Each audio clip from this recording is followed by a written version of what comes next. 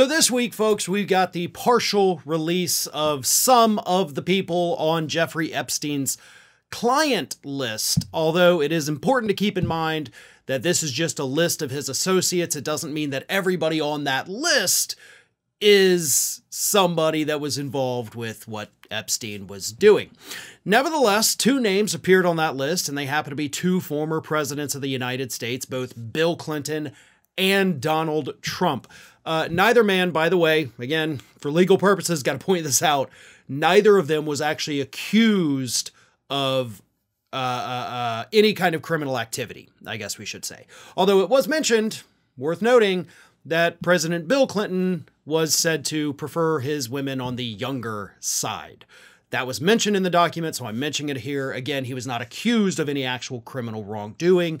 Tried to check all those legal boxes. Definitely don't want to get in trouble for saying anything incorrect. But here is something that is also very interesting about this Epstein list. The day it was released this week, you also had Jeffrey Epstein's younger brother, Mark Epstein, who made this comment to the media, which I felt was fairly newsworthy. He said, and this was a conversation he had with his brother, he said, here's a direct quote. If I said what I know about both candidates, they'd have to cancel the election. That's what Jeffrey told me in 2016. 2016, of course, was the contest between Donald Trump on the Republican side and Hillary Clinton on the Democratic side. Now, I'm willing to bet Jeffrey Epstein probably didn't actually have dirt on Hillary Clinton.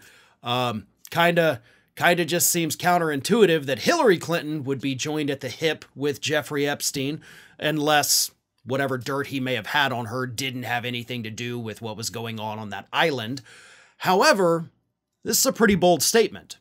Now, Mark Epstein, of course, refused to expand upon that statement any further. He did not divulge any information that his brother may have told him about either Trump or the Clinton family. But that kind of seems important, right? I mean, obviously Bill Clinton and Hillary Clinton are done, hopefully, running for office, so we don't really have to deal with political ramifications from those folks. On the other hand, Donald Trump is the Republican frontrunner right now, and is there information of his relationship with Jeffrey Epstein that the voters need to know about?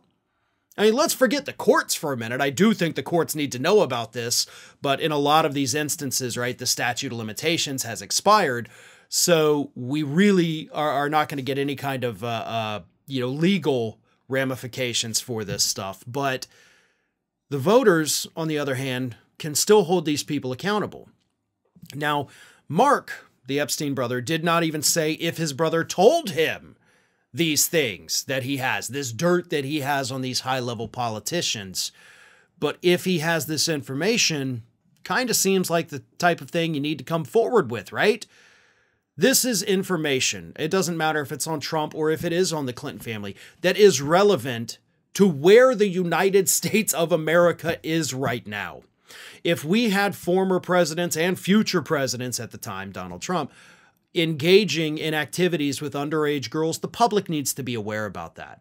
The public needs to know these kinds of things. And that's why the release of this list is so important. But as usual, you got to take it, one step at a time. You cannot get mired in whether or not everybody on that list did in fact engage in activities with underage girls.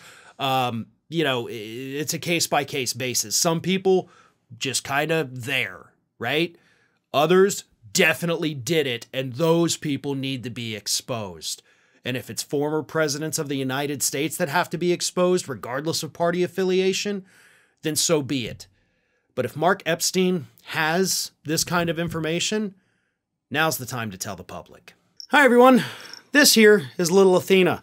And Athena would like to know why you haven't subscribed to Fair and Balanced yet. So please, don't let Athena down. Subscribe today.